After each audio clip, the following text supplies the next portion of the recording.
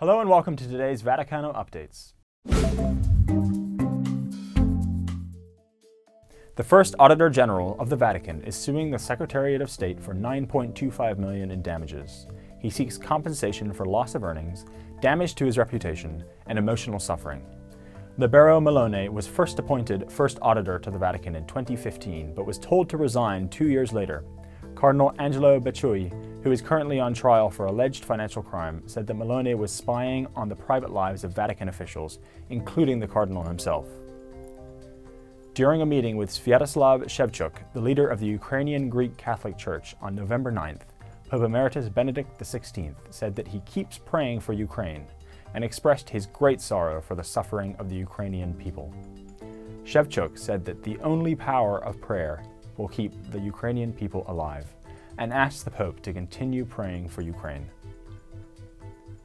During his general audience catechesis on Wednesday, Pope Francis recalled his 39th apostolic journey to Bahrain, calling it a visit of dialogue and fraternity in a world afflicted by division and conflict.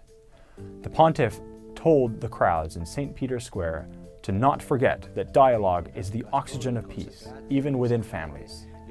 The Holy Father added that dialogue without encounter is empty. Pope Francis encouraged all the faithful to expand their horizons by acquainting themselves with one another. Pope Francis received King Abdullah II of Jordan on Thursday, November 10th, in the Vatican. The Pope and the King spoke about the need to continue to develop interreligious and ecumenical dialogue, always ensuring that the Catholic Church in Jordan may freely exercise her mission. Both expressed appreciation for the good relationships between the Holy See and the Kingdom of Jordan, highlighting the importance of promoting stability and peace in the Middle East. Pope Francis reiterated the need to preserve and encourage the Christian presence in the region.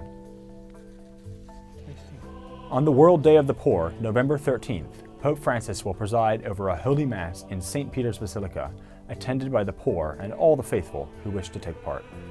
At the end of the celebration, in the Paul VI Hall, the Vatican will serve 1,300 of the underprivileged with a festive meal.